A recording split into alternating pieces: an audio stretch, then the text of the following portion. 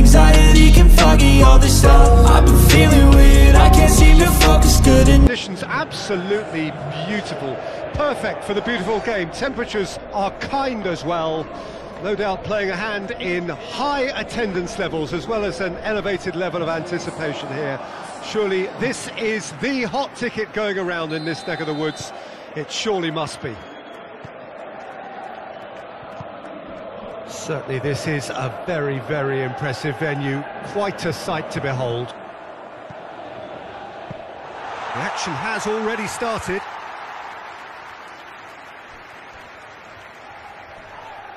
Cameroon have a free kick.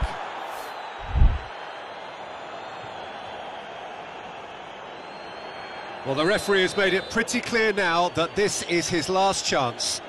Yeah, and he's just entered the last chance saloon. One wrong move now, and he's in trouble.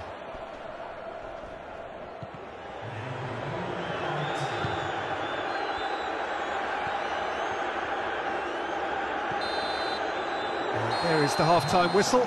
So neither team has broken through, but certainly not for the want of trying. It's been an interesting game up to now, but still goalless. Some first-half thoughts? Well, this has proved a very frustrating day so far, especially for the strikers. Nothing has been created for them. I think the service has been extremely poor. Interesting half, just missing goals, so don't be surprised if the second half brings a change to the scoreline at the break, 0-0. So we're just settling back into this second half. At least there's always a plus side to a scoreless half. Defences are doing what they should, and it's going to take good imagination. Has a hit! Oh, what about that? And that might well be that!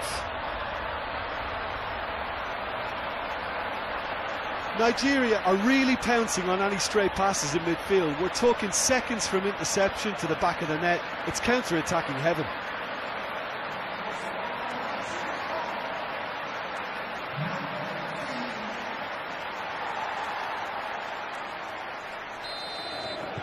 Nigeria, and that will be